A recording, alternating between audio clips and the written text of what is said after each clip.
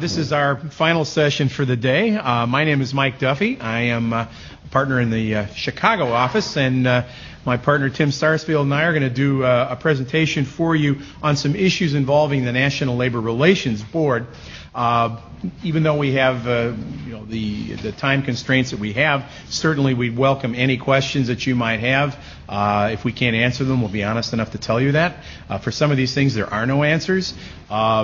And you will find that, regrettably, as management labor attorneys, we have opinions and we don't mind sharing them. So those of you who may represent unions here for some strange reason, I'm sorry, I'm going to insult you. It's just the way it is. But at any rate, since we saved the best for last, let's get started. We're going to talk about, as I say, a few issues involving the National Labor Relations Board. The first one is really, do you even have to pay attention to this stuff? Or is this all no longer the law? Well, why do I say that? Well, a couple of years ago, in a case called New Process Steel, in 2010, the Supreme Court was faced with a problem, and this happens from time to time in federal agencies when people's terms of office tend to fall by the wayside, and they no longer become part of the agency that they've been appointed to, and there are vacancies. And this happens in every federal agency, happens in every state agency too. Well, in this particular situation, normally the Labor Board has 5 people that make up the National Labor Relations Board. At this point in time, they were down to 3, and this happens. The 3 were going to rapidly become 2, because the Senate hadn't gotten around to ratifying any of the appointments for the Labor Board at that point in time. They just do that from time to time. And so in anticipation of the fact that the board, which requires by law 3 members to constitute a quorum, the 3 designated or delegated their authority to the remaining 2. And then the 3rd person left, and that was the end of him. So now in 2008, the board only had 2 members, but continued to issue decisions just like they had 5. Ultimately, the matter got to the U.S. Supreme Court. Supreme Court said you can't do that. 5 is 5, and 3 is 3, and 2 isn't 3. And if you don't have 3, you can't do business. What did that mean? Well, it meant that decisions that had been issued from January of 2009 to March of 2010 were unlawful, because the 2-member board had absolutely no business issuing decisions without a 3-member quorum. Well, we told you that story to tell you the next story. 2012. Board Chairman Wilman Liebman's term expires in the summer of 2011. The board loses member Craig Becker when his recess appointment expires January the 3rd, 2012. So on January the 3rd, 2012, you have 2 people left on the labor board, just like it was in 2008. But President Obama decided on January the 4th of 2012 to appoint 3 new board members as recess appointments so that the board would have a 5-member complement, so they would be fully in business. The problem is, were these 3 people validly appointed or not? Were they valid recess appointments? Well, what difference does it make? It makes a lot of difference. In 2012, the board issued a bunch of new regulations on how union election campaigns are to be run. They are decidedly pro-union in their orientation and decidedly anti-employer, and they were intended to be so. Those regulations, if they weren't issued by a valid quorum of the board, are unlawful and of no consequence. Also, the board has issued hundreds of decisions since January of 2012, in many cases overturning a lot of established precedent. We'll talk about some of that today, that they would have had no business doing if they didn't have a quorum of validly appointed members of the board. And some other more mundane things, like whether or not the labor board can take you to court and get a temporary restraining order, may be something they can't do, because the statute says the full board has to approve those kinds of injunctions, and if you don't have a full board, you can't do that. So the injunction would be unlawful, because the government would have no authority to seek the injunction in the first place. Notwithstanding all of this, it sets a pattern for whatever presidents can do in the future, but we don't really care what presidents can do anywhere else. We care about the National Labor Relations Board. So who's right? Can the president do this, or can't he do this? The Constitution says the president shall have the power to fill up all vacancies that may happen during, quote, the recess of the Senate by granting commissions which shall expire at the end of their next session. That's all it says.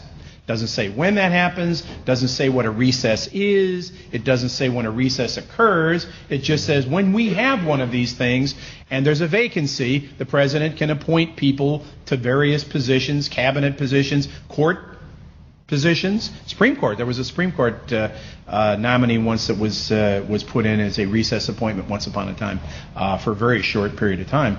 And presidents do this from time to time.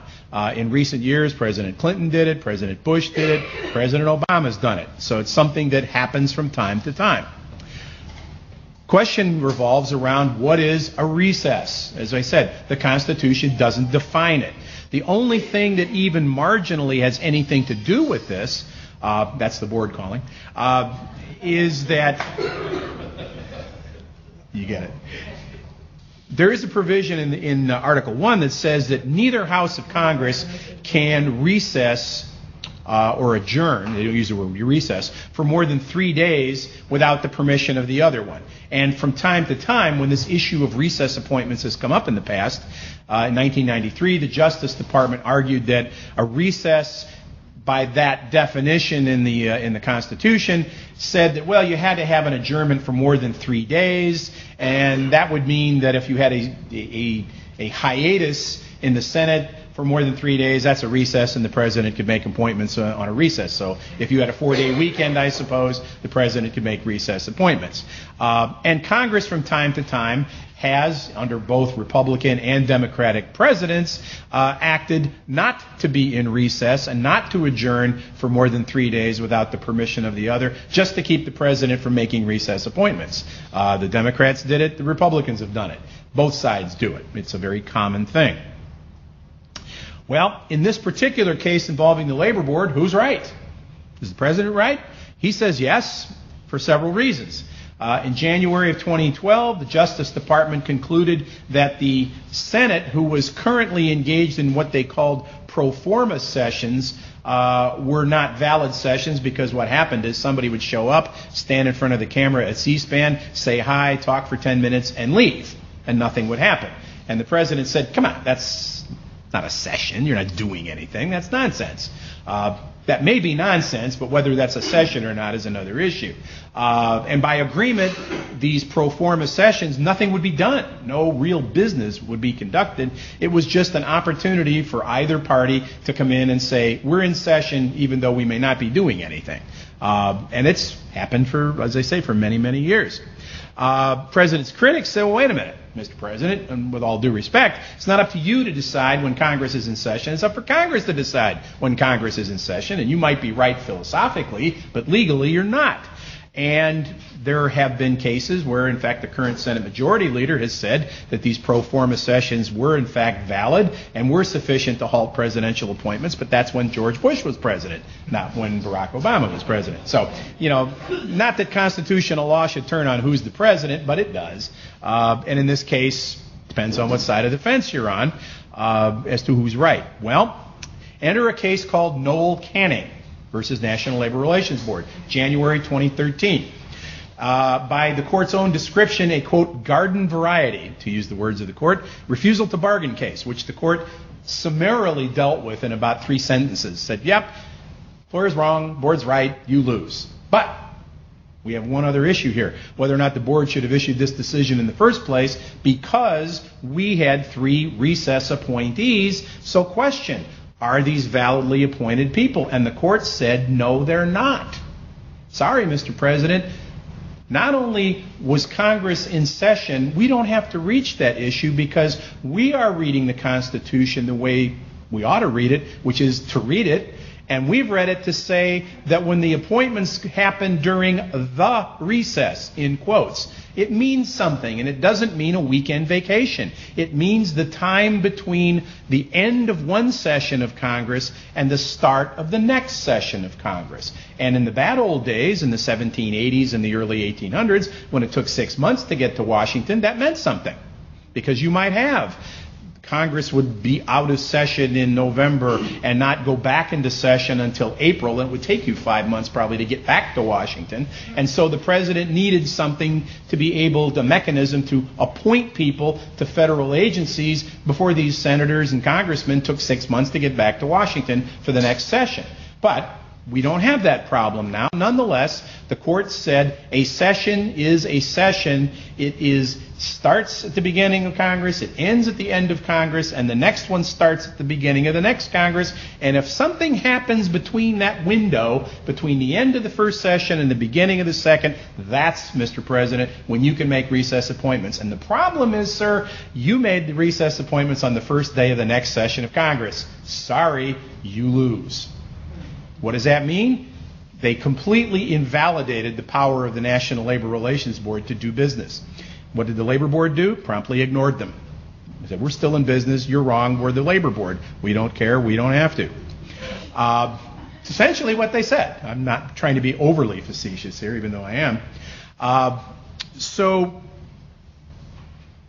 if the Supreme Court, which is now going to hear this case, rules in favor of the appellate court's decision in Noel Canning, what happens? About 1,400 Labor Board decisions go right out the window. We are back to those thrilling days of December 31st, 2011. And anything that happened after that is unlawful, illegal, improper, and immoral. As I said, the board threw down the gauntlet and said, well, Noel Canning is wrong. We're not going to follow it. We're still in business. Go ahead. Hold us in contempt. We don't care. And in some respects, the board is probably right, because the ruling is only in favor of that company, that employer. They didn't issue an injunction against the board operating, so the board is continuing to operate, as government agencies are wont to do. And as far as they're concerned, they're going to continue to operate, and they issue decisions every day, and they're going to continue to do that.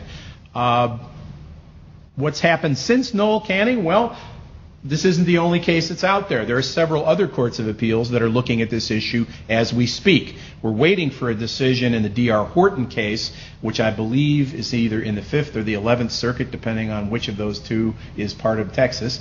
I always get that mixed up because it used to be the 5th and now one of them is the 11th. But one of those two is going to decide this case probably any day now, if not even today. The issue there is even more important because it has to do with the legality of class action waivers in severance agreements with employees or arbitration agreements with employees. And a lot of times you will say in those agreements that the employee can only litigate for themselves, not on behalf of a class. And the Labor Board says that's illegal. You can't do that. And every court of appeals that's looked at that issue said that's crazy. Of course they can do that. You're wrong. But that issue, as I said, is before the Court of Appeals, but they've also raised the Noel Canning issue. So that ought to be entertaining to see what they do. But another case that we didn't know was out there that came down just a couple of days ago, New Vista Nursing in the Third Circuit said, yeah, we read Noel Canning. They're right. Yep, sorry, board, you lose. That's two courts of appeals that have said that you're out of business. I suppose when we get to the 9th and the 10th, we'll probably have a board that'll finally say, yeah, I guess we're out of business. Who knows? There's other cases that are also floating around that have some bearing on related issues. The board's rule on streamlining union elections was invalidated by the district court right after Noel Canning came down. The board appealed that case to the D.C. Circuit. The D.C. Circuit said, what are you doing here? You don't exist. Get out of here. They wouldn't even hear the appeal. So I don't know what they're going to do about that. It's kind of entertaining to watch courts and the board fight with each other. There was a case, oh, Lord, I was probably 2 years out of law school, where the Labor Board had rendered a decision, and it was contrary to a line of cases in the Third Circuit. In fact, the case was Allegheny Ludlam, if I remember correctly. And the board said, well, with all due respect to the appellate court, we think the law is this. And the Court of Appeals, following the board's decision, said, we don't care if you respectfully disagree with us or not. We're the court, you're the board, we win, you lose. And so there's always this tension between the courts and the administrative agencies, and this is no exception. And there was another case that came down just a few weeks ago, which is of some interest. It doesn't really have anything to do with what we're talking about, but it's something you should be aware of, because there was a rule the board had promulgated, and it may be illegal based on the makeup of the board, but the court didn't even bother to get to that issue. They said, we don't care. Even if it was a valid compliment of the board people, the rule was requiring all employers to post government-sponsored notices telling everybody why it was great to join unions for 2 and 3 pages. And if you've ever seen those notices, you were supposed to have posted those a few months ago. Well, the court entered an injunction and said, nah, not so fast. We want to take a look at this. A couple of days ago, the D.C. Circuit, again, the best friend of the Labor Board these days, said not only is this rule dumb, but it's illegal. You can't do this. This is a violation of the First Amendment. You cannot make employers tell their employees anything. You don't have that power. The Constitution didn't give that to you, so, here again, the document that's been annoying government officials since 1789 strikes again. You cannot tell an employer what kind of speech they have to engage in. There's also a part of the Labor Act that says that too, which they always ignore. But this time they can't ignore the Constitution. So they totally invalidated that rule. Obviously, in all these cases, Supreme Court review is expected and likely. So what should you do about all of this? Well, if you've lost the Labor Board case since January of 2012 and you want to appeal that, the D.C. Circuit would be a great place to appeal that. That would be my first relatively cheap legal advice. I would stay, or the Third Circuit would be good too if you could get there. But you can always get to the D.C. Circuit, so good place to argue. It's a very nice courtroom, a couple of good restaurants a few blocks away, and it's a very nice place. If you are involved in board litigation at the administrative level, as Brother Sarsfield and I are currently going to be involved in, you will raise and preserve this issue. The first argument to the administrative law judge should be, you don't have the power to hear this case, Your Honor. Now let's get to the merits. Preserve the issue, obviously. And at the Labor Board, preserving the issue is very important because historically in litigation with the Labor Board, if you don't do that, they take advantage of the fact that you neglected to preserve an issue and they jump all over it, even if it's an issue that they have no business hearing. They'll say, well, you still didn't raise it. Well, it didn't matter. You couldn't hear it. Doesn't matter. You didn't raise it. And the courts of appeals go along with that. I could give you long-winded examples of that, but just suffice it to say, raise the issue. Preserve it. Raise it at every single opportunity. You don't have the power to hear this case. Why? Noel Canning. That's all you need to know. That's a winning argument in the D.C. Circuit. Another issue which we found a couple weeks ago, in fact, it's a couple weeks ago, we still believe, that the board's ability to get 10J injunction relief, interim injunction relief, is a problem because it requires a legal board to grant that authority. A district court in New Mexico recently decided in a 10J case that the board could get an injunction because in 2001, during one of the last times they had these vacancies that came up, they delegated the power to seek 10J relief to the NLRB's general counsel, and supposedly, according to the district court, they never revoked that authorization. I think that's a crock, but what I think doesn't matter. I'm not the District of New Mexico Circuit Court. But there is some issue out there with whether respect that the Labor Board actually still has the authority to get 10J interim injunction relief, or whether the general counsel can do this on their own. It's an interesting legal argument. Hopefully I'll never have to confront that issue, but if we do, it's something that you should be aware of. And one final thing is that the whole administrative structure of the board, the unfair labor practice charges, the investigations, the administrative hearings at the administrative law judge level can still go forward. The law doesn't say they can't function. It's just that the process stops once you finish that, because if Noel Canning is correct, the board, the full board in Washington, doesn't exist and can't hear appeals and render final decisions on what are necessarily interim administrative orders. So stay tuned. Sometime about this time next year, the Supreme Court might very well address this issue and tell us what the answer is. We're going to shift gears a little bit and talk about some cases which I think are very important bearing to employers these days, based on this unlawful labor board that's issued these decisions in the last year or so.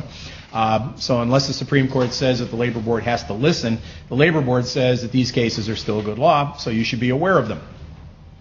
Well, the first one I'm going to talk about, and then I'm going to hand the program over to Tim Sarsfield. It's a case called American Baptist Homes, or otherwise known as Piedmont Gardens.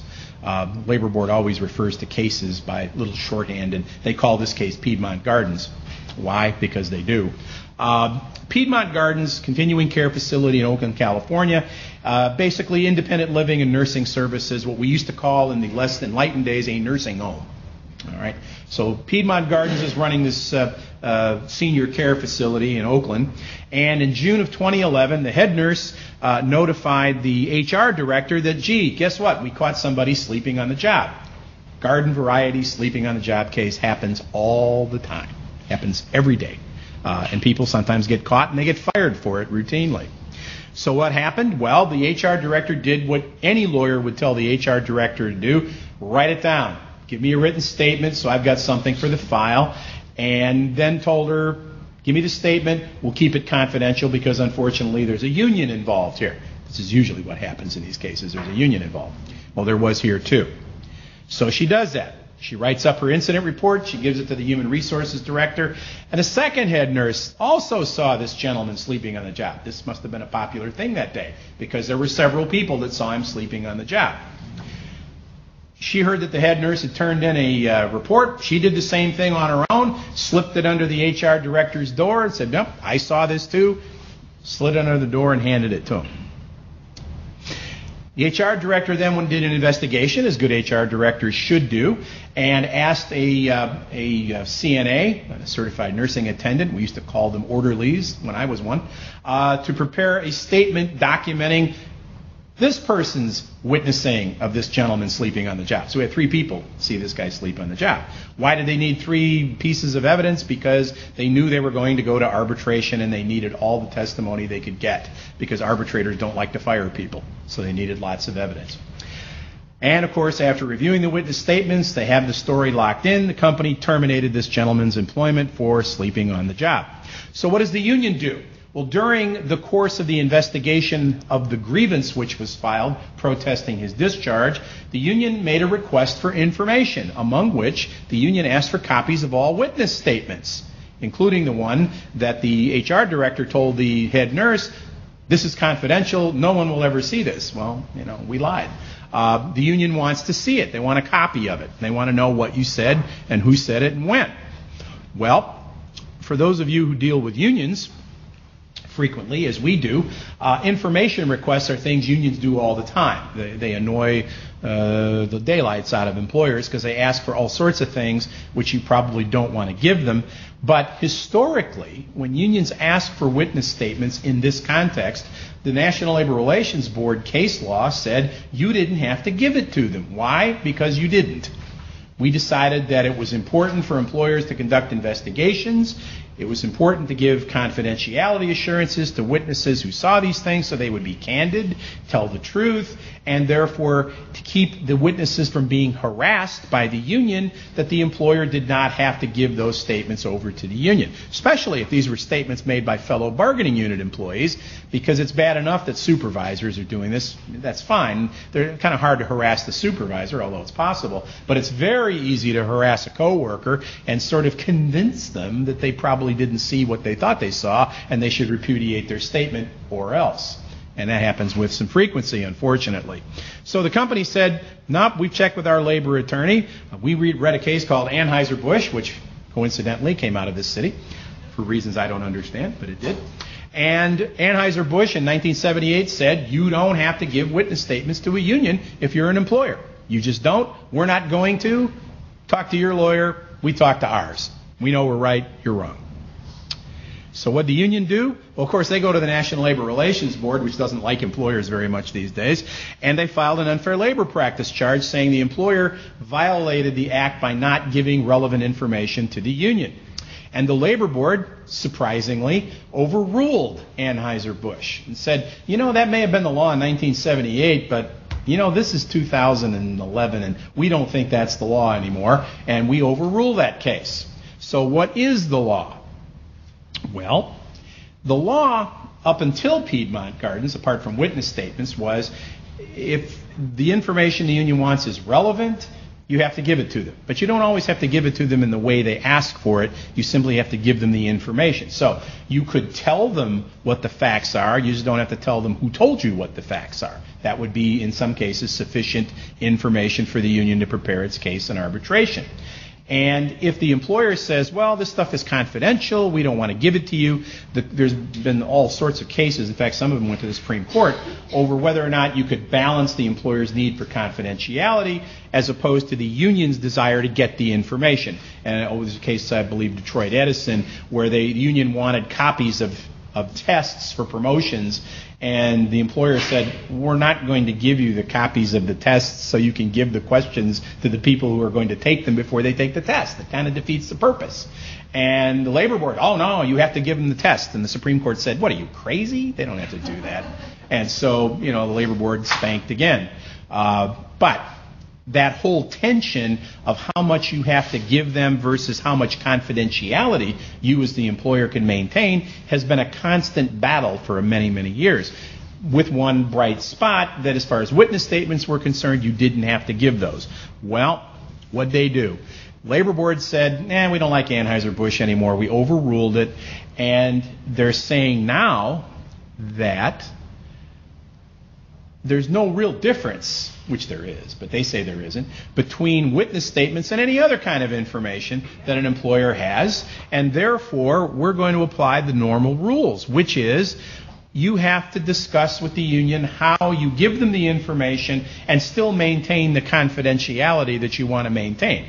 I submit to you that's a test you will never pass under the labor board's analysis. I know, because I've had these arguments with the labor board since then, and their position is give them the information. But they're confidential. We want to work something out. Give them the information or we're going to issue a complaint. That's how much confidentiality the labor board recognizes these days. So not to be too cynical, what the labor board essentially has done, in my opinion, has said, if you're going to take a witness statement from somebody and the union asks for it in the context of an arbitration proceeding or grievance proceeding, you have to give it to them, because that's what the labor board will tell you ultimately. That may be well and good for an arbitration and a grievance, because eventually everybody's going to know the facts anyway. But what about a sex harassment investigation? Let's shift gears a tiny bit. Sex harassment investigation is a tiny bit different set of laws, but somebody might get fired as a result of a sex harassment investigation, and frequently they do. In the process of that, any lawyer will tell you you need to get witness statements to make sure that you've fleshed out your entire investigation, so if you're going to fire somebody, you've got good basis for it, because you know you're probably going to be in litigation. And if the person that's going to get fired may be a union-represented employee, the union is going to want to get copies of these witness statements that you've taken that the EEOC has told you you must assure are confidential and not disclosed. So which statute do you follow? Depends what forum you're in, doesn't it? The EEOC will tell you, don't let these things out. They're confidential, and that's what we would normally do. On the other hand, the National Labor Relations Board will tell you, don't listen to the EEOC. Do what we tell you to do and release the witness statements. What would I do? I don't know. I haven't had that position yet. But I would probably tell the Labor Board to go ahead and issue a complaint. We'll see him sometime down the road. But I just point that out to you because there's not necessarily consistency in how these various agencies enforce their laws, and in many times they are contradictory. Happens frequently. Tim and I have a case where the U.S. Department of Labor has a regulation which we followed and we terminated somebody, and the Labor Board's saying, well, you can't do that. And we're saying, yeah, the regulation says we have to. And, well, I don't care. That's the Department of Labor. We're the Department of Labor. Well, wait a minute. Different part of the Department of Labor. So, never mind. We're the Labor Board, and we're saying you can't do that. So, it should be entertaining when we get to the Supreme Court. Okay. We will now move to Tim's portion of the program. Let me ask you a question. Please. Yes. If the lawyers who are representing Piedmont Gardens do not give these statements, yes. What happens? What can happen next? Question is, if Piedmont Gardens is asked to give the statements and they don't do it, right. They say, we're not going to do it, then what happens? Well, that's exactly what happened in that case. They told the union, no, we're not doing it.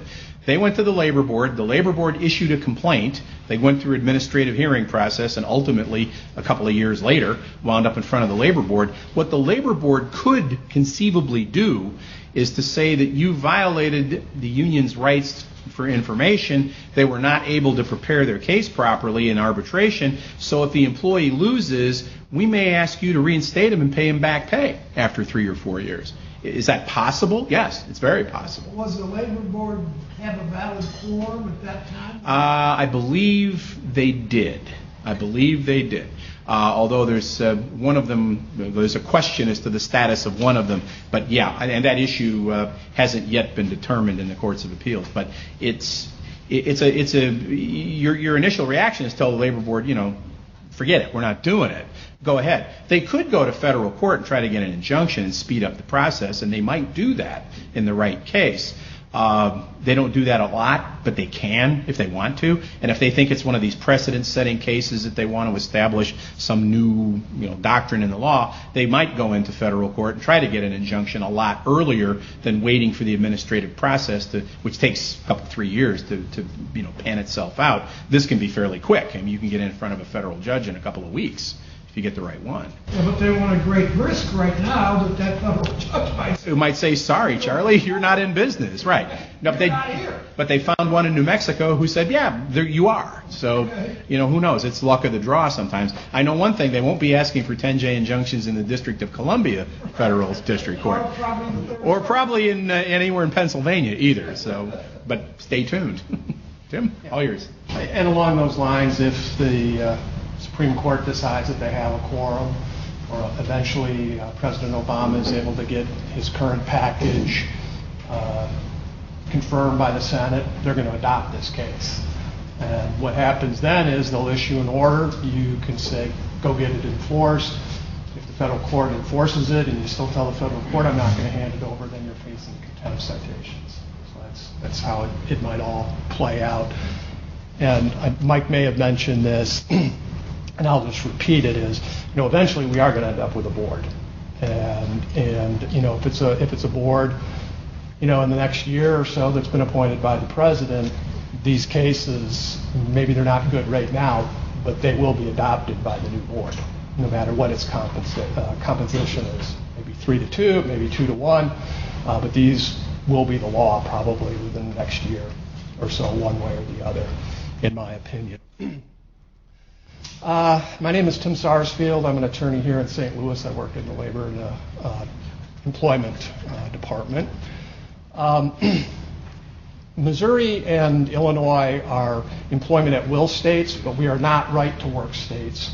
And the reason that I mention that is because in the last month or so I've had about 3 or 4 different conversations where people confuse those concepts. Employment at will simply means you can fire somebody for good reason, bad reason, no reason whatsoever. You just can't fire them for any legal reason. Whether you're right to work or not right to work will determine whether you can have union security clauses or not. And as I mentioned, Illinois and Missouri are not right to work states. So what does that mean? It means you can have union security here in Missouri. What is union security? Well, that's where a union and employer negotiate a provision in the contract that says after 30 days you have to join the union and you have to pay your dues or the company has to fire you. So it's like a tax. It's something that you have to pay. It's a condition of employment.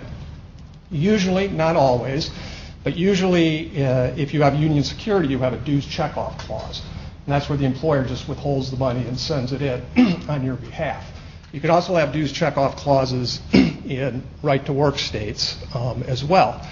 Now, excuse me, what happens when a contract expires? Well, for years the board has said certain provisions in the contract die with the contract. So you don't have to go to arbitration when the contract has the arbitration clause dies or expires. Your no lockout, your no strike clause dies with the contract. Union security dies with the contract. There are certain other provisions that you have to maintain the status quo either until the union agrees you can make the change or you reach what we call impasse. The parties are just at loggerheads as to what you should do, but then the employer can implement its last, best, and final offer. Some of it, all of it, none of it. So what about dues checkoff? Well, for 50 years, since 1962, the board has said dues checkoff is one of those things that dies with the contract. And that gives an employer certain advantages that I'll talk about in a minute, but last year in WKYC TV Inc., the board said, we're going to throw out this 50 years worth of precedent, and we're going to change the law. From now on, you have to maintain dues checkoff even after the contract expires, either until you get a new agreement and the union agrees that dues checkoff should be taken out, and that's almost impossible to get a union to agree to, or you bargain to impasse, and then you can implement your last, best, and final offer. And although they had rejected this theory or this rationale that's up on the screen right now for 50 years, they decided, no, what we think is union security, dues check-off, it's a little bit more like a pension, or it's a little bit more like medical, it's a little bit more like wages, subcontracting. It doesn't just die with the contract, it's just a term and condition of employment, and it needs to remain in effect until, like I said, either the union agrees that you can cut it off, or you can unilaterally implement. So how does that impact employers? Well, a lot of times when you get to the end of a contract, you just negotiate a new contract, but sometimes you can't. And then what will happen is sometimes you get labor strife, you get a strike or you get a lockout, but occasionally or quite often the union will work without a contract. And why that's dangerous for the employer is that allows the union to build up its war chest and to decide when it's going to strike. They will pick a time when it's most damaging to you, obviously. So what's an employer to do to bring some pressure to bear on the union? Well, one thing that employers would do, and this was interesting, you didn't have to talk about dues checkoff during the negotiation. You didn't have to make any proposals on dues checkoff. You could continue dues checkoff even while they were working without a contract, but at a time and place of your choosing, you could bring some pressure to the union. You could say, look, we're cutting off dues checkoff. You go collect the money from your members. And if you look at it, most unions get about 90% of their income from dues. And there's a fair number of dues-paying members that are only paying because you're taking it out of their check. And so it was a way to get the union to say, okay, we'll sign your last proposal, let's get a contract, let's get this over and done with. So it does take away one weapon from employers in that context. Allen Ritchie, Inc. Now this is an interesting case. It doesn't really change the law that much, but now it's a method that the union can make an employer want to get to a contract. You have a non-union firm. You have rules that govern your employees. A union tries to organize your employees. They win the election. Now you sit down and you bargain a contract. So what goes on while you're bargaining the contract? I mean, you're still going to have disciplinary issues. You're going to catch people sleeping on the job. You're going to have people sexually harass people. You're going to have people late for work. You're going to have people do poor performance.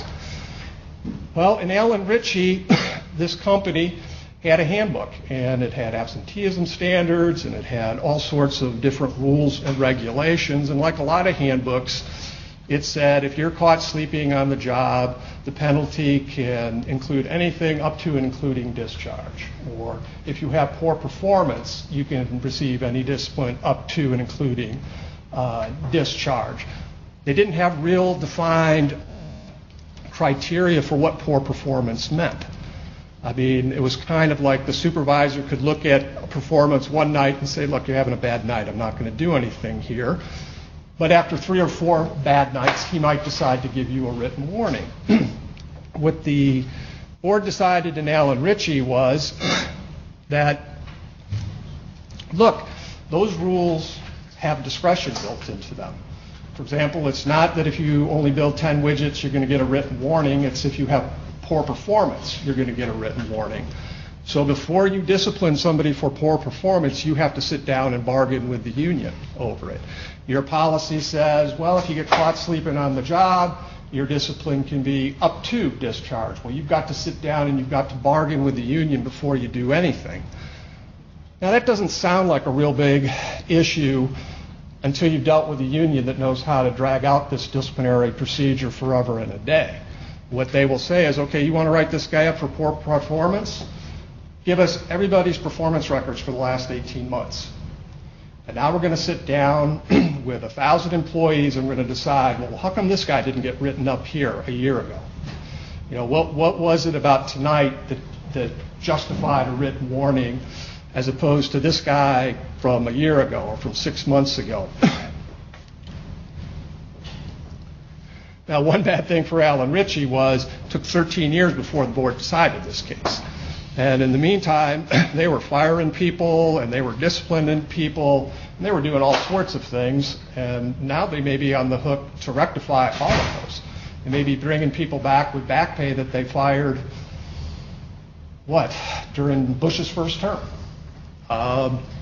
or the end of Clinton's term. Now, the board did build somewhat of a little bit of a loophole into this for employers for exigent circumstances.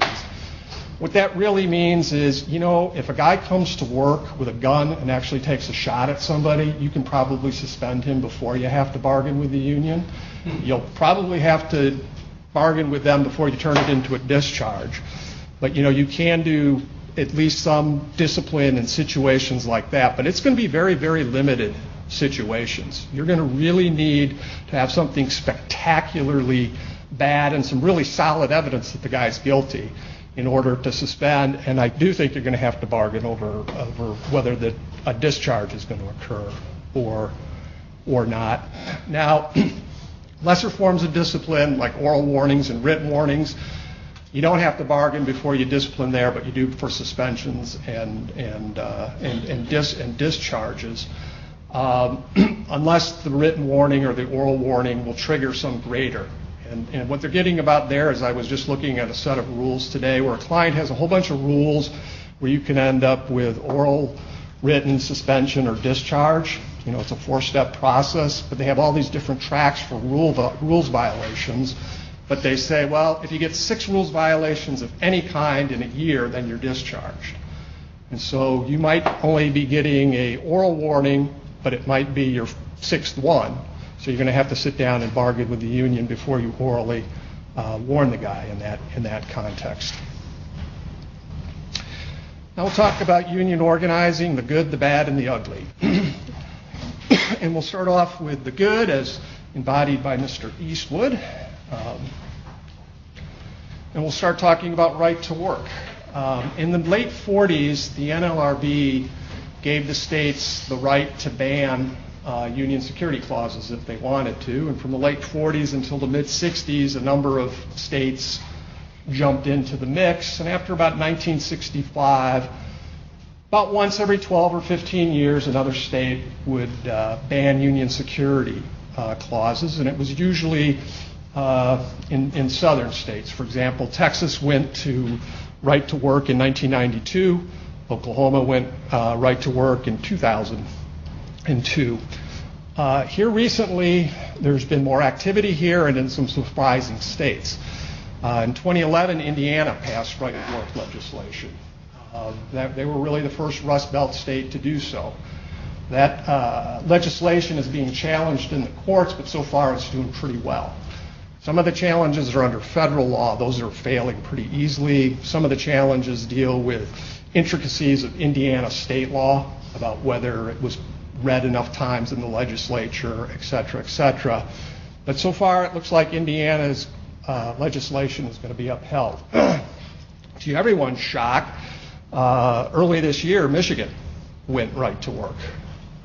And again, there are a number of challenges, but so far that legislation is passing muster. Missouri was considering right-to-work legislation. In fact, there was a bill introduced in the legislature. It did not get out of committee. I listened to a lobbyist speak yesterday, and what he said was, here's what happened there.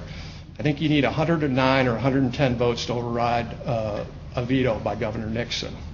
And the Republicans have, and he would veto the right-to-work legislation. The Republicans have the 110 votes, maybe a few more. But what he said is, we've always got about 6 to 8 Republicans who feel like they either can or must play ball with the unions, and we lose them on the veto override vote. So what it sounds like is that right-to-work legislation is dead in Missouri unless the Republicans pick up more seats in 2014 or they win the governorship in 2016. But other states around the country are considering right-to-work legislation. I saw that Ohio's considering it now, New Hampshire's considering it. A number of different states are considering right-to-work legislation. If you're interested, Missouri is non-right-to-work, Illinois is non-right-to-work. Kentucky, which has a little sliver to border on Missouri, much to my surprise, is not right to work. All the other surrounding states are right to work. What does right to work mean? Doesn't mean it's illegal to organize a union. It doesn't actually make it harder to organize a union. In fact, in some respects, it makes it a little easier to organize a union, because in a non-right to work state, what you campaign on is, look, the one thing you can absolutely positively be guaranteed of if the union gets in here is you're going to have to pay union dues. You may not like what the union's doing. You may think the union's doing a crappy job, but you're going to have to pay union dues. In a right to work state, or in a non-right to work state, the unions can campaign on, look, give us a shot. If you don't like us, you don't have to pay us. Which does lead, though, to why unions don't like it so much. It gives them less incentive to organize. The unions freely admit they have a huge problem with getting people to pay dues. People very often are very dissatisfied with their product and just don't want to pay dues in non-right to work states.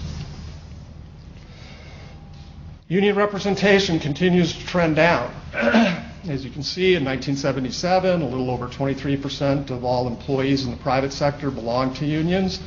In 2012, it's 7.3. Now, the union penetration rate, it varies from sector to sector. For example, in manufacturing, it's 10.5. Construction is one of the most heavily unionized industries still in America. It's a little over 13. It's almost 14%. I would note that if you've seen these numbers, you might see different versions of these numbers. For example, in the papers, a lot of times they'll talk about the overall rate being closer to 12, but that's a blended rate of state, local, federal, and private sector employees. With private sectors, it's the 7.3. The number that I used includes people who are covered by union contracts but haven't joined a union. If you only look at people who belong to unions, that number's closer to 6 now. When we get to the bad, this is one of my favorite character actors, Lee Van Cleef. I always thought he played such a wonderful bad guy. One of the things that's going on here is the NLRB is making a conscientious effort to reach out to non-unionized employers, to reach out to employees who normally would not think about belonging to a union. If you go to the union's website, you can very, very quickly find a link, because they have a picture of all these smiley, happy people that says concerted activity. And if you click on the link, what you will see is what I have up there, where they tell you, look, this law protects you even if you aren't in a union. So if 2 or more of you band together and want to complain to your boss can't punish you for doing so. It's almost like you can form a union without having a union. And below that description, they have a map of the United States that you can click on different cases, and they'll give you a description of a case. And I thought a few of these were sort of interesting. You know, one came out of Texas. Now, that's not a hotbed of unionization. And it involved the Professional Trade Association. What this trade association did was it provided services to dentists. And again, that's not what you would think of as being a group that would have a whole lot of pro-union people. But what happened was a number of employees put together a petition protesting some stuff that upper management did. And they didn't actually sign their names. They used things like Mandrake the Magician and Mickey Mouse and different things like that. But one of the supervisors knew exactly who had signed it.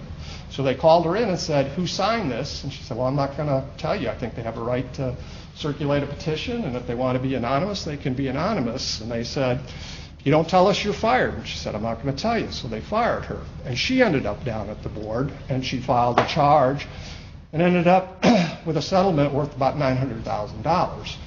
And I picked this for a couple of reasons. Number one is, as a general matter, supervisors are not covered by the National Labor Relations Act. One area where they are covered is you cannot fire a supervisor for refusing to violate the law. So that's one thing. The second thing is a lot of times people think, well, you know, board stuff, there's hardly any penalties involved. But obviously it costs the employer a great deal to buy out this supervisor and another employee. Another case came out of the state of Washington. Now here it dealt with somebody that you might think is being more unionized, a construction contractor. 5 employees did a YouTube video and they criticized the employer and they got fired. I think, as you know from Tabitha's presentation this morning, the board is obsessed with the concept that employees must be allowed to publicly criticize you. So a couple of things here. Anytime you're thinking about firing an employee because of something they did on social media, you really need to think National Labor Relations Act, and especially if 2 or more employees are involved. Because the board is all over these these cases. This morning I was just reading about another case where an ALJ found that some employees that had criticized their employer on Facebook were unlawfully discharged. So it's a very hot topic right now. And I think, as Tabitha may have pointed out to you, you can't defend one of these like you defend most discrimination cases, where you go, I don't care whether the guy was white or black. We could have fired him either way. I don't care if the guy was over 40, under 40. It's not that kind of thing. The very act of complaining is what is protected. This next case came out of Missouri, and here an employee was talking about what kind of a raise she got or what her wages were with some co-employees. And the employer had a policy that said you're not supposed to talk about your wages amongst yourself, and fired the person. This is not a very surprising decision. That has been the board's position since at least Eisenhower was president, maybe since 1935, but I know that there's cases going back to the mid-50s. And so I only did this to warn employees, if you've got a policy like this, you need to take it down. And I really didn't think many employers would, except yesterday I got a call from an employer that said, hey, I just fired a guy because he was talking about his pay raises to some of the other people. And we have this policy that says you can't talk about pay raises, and now I've got all this material from the board. What do I need to do? It's like, what we need to do is settle real quick with this guy, and we need to get rid of that particular policy. Then this next one came out of Florida, and this was a case that I think Mike may have referred to. Supervisor thought he was misclassified. He got some other people that he thought had been misclassified. They wanted to pursue a collective action under the Fair Labor Standards Act. The employer had an arbitration provision, and the employer said, so A, you have to go to arbitration, and B, no collective actions. These arbitration decisions need to be decided one at a time. And the board said, well, that's illegal. That's preventing employers from banding together and pursuing an action collectively. This is now up on appeal before the Fifth Circuit, and they're one of the courts that's deciding whether there's even a quorum or not. I would note that the Eighth Circuit decided a case where a company had an arbitration provision. They just decided it late last year, the early part of this year, where the company had an arbitration provision. It said no collective actions, no class actions. You got to go to arbitration, but you got to pursue your case individually. And the Eighth Circuit said that provision was fine, that it's not illegal. The plaintiffs in that case cited this Horton case. It wasn't coming out of the board, and they said, hey, the board said differently. The Eighth Circuit said, we don't care what the board had to say, because this is a matter of interpreting the Federal Arbitration Act, and the board has no expertise when it comes to interpreting the FAA. They may with respect to the NLRA, but they have no expertise when it comes to the FAA, so we just think they're wrong. Now, to pick up on something that Mike talked about, that doesn't mean that if you have arbitration policies that prohibit class actions or collective actions that you can just say, hey, I'm in Missouri, I'm in the Eighth Circuit, I don't have to care about what the board means. Because at my first job, what we used to always say was the board had the respectfully go to hell policy with respect to courts of appeals decisions. The regional director here in St. Louis won't care about that Eighth Circuit case. We can cite it to him, but he's going to say, all I care about is what the board said. The ALJ is not going to care what the Eighth Circuit had to say. He's only going to care about what the board had to say. Chances are the board isn't going to care what the Eighth Circuit had to say. They're only going to care about what they have to say. Now, eventually you can get that case up before the Eighth Circuit, And the Eighth Circuit's going to care what the Eighth Circuit has had to say on the subject. They're going to care deeply, and they won't enforce it. But the problem that you've got there is that might be 5 years down the road, and that can cost you a lot of money. So you sort of have to balance out, you know, it's cost-benefit analysis. Is it really worth fighting this, or do I just sort of want to go along at least until this gets straightened out? Because I do think that this is one of those cases that's going to end up in the Supreme Court. I mean, even if the Fifth Circuit says you got a quorum, whether they agree with the board or don't agree with the board, I think the Supreme Court's going to end up picking this case up at some point in time. Another thing that that the board is doing is they are scrutinizing employer handbooks. I can guarantee you that if your name pops up down at the National Labor Relations Board, at some point in time, they're either going to ask the employee for a copy of the handbook, they're certainly going to ask you, and they're going to go through it with a fine-tooth comb to try to find violations of the Act.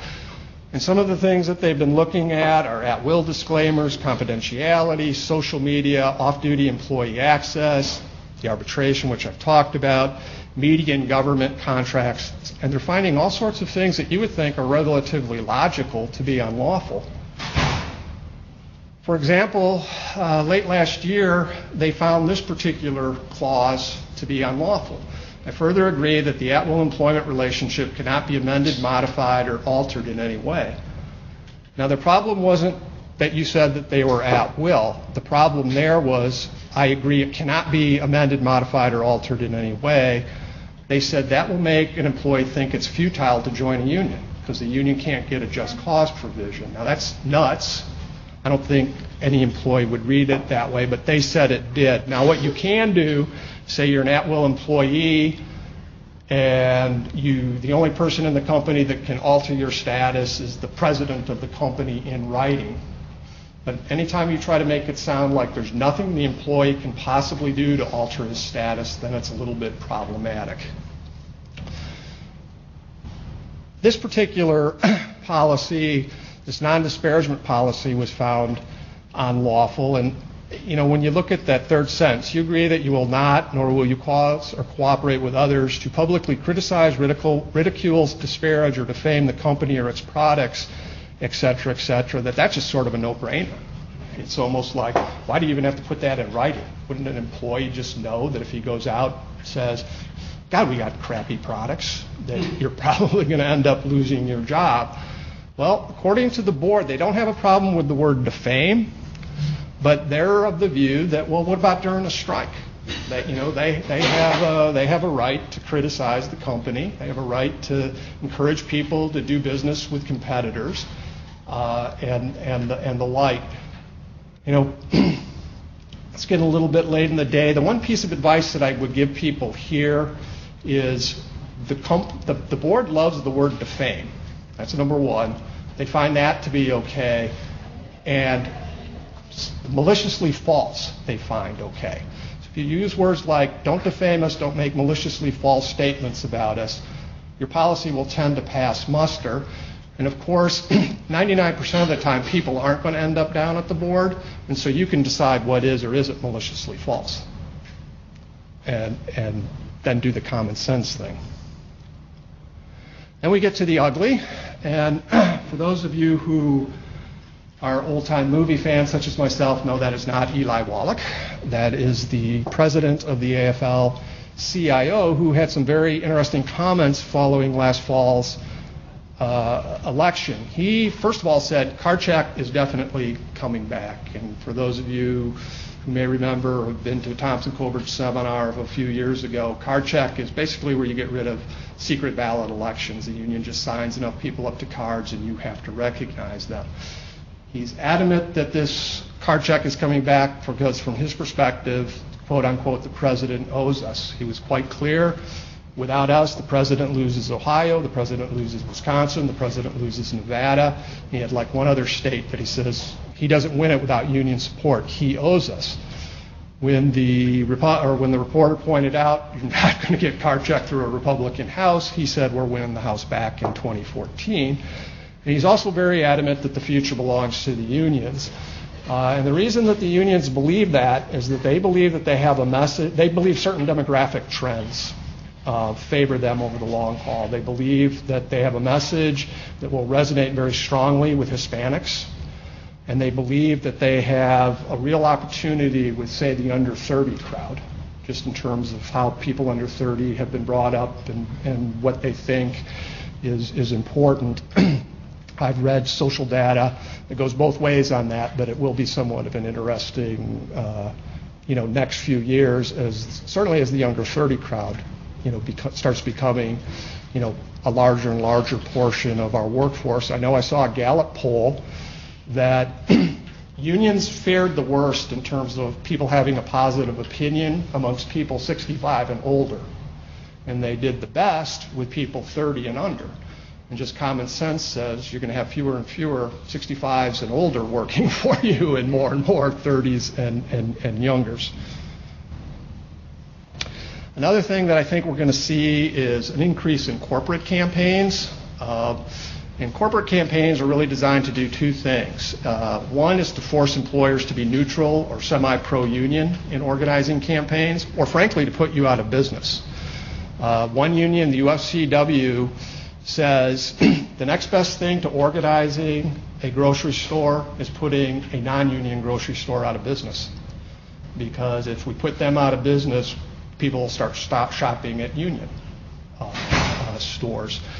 An example of a corporate campaign that you may have seen in the news is this 15 or fight at the Jimmy John's and at the McDonald's, where employees have been saying you need to raise our wages to $15 an hour, and they're walking off the job because what they're trying to do there, one of the methods is it's an appeal to customers. They're hoping that people won't go to McDonald's if there's pickets walking around, or if people read and say, okay, I don't think Jimmy John's is doing well by its employees, they'll stop going there. Appeals to shareholders have become quite common. There was a recent study that showed the single biggest source for shareholder initiatives in America the last 5 years have been union pension plans. And their shareholder initiatives very rarely have anything to do with maximizing shareholder return. It usually has something more to do with, our company should agree that unionization is just a choice, and management should play no role in that. So, and then legal action. Remember, one of their goals is maybe not to organize you, but put you out of business. So the unions have gotten very big into financing wage and hour complaints.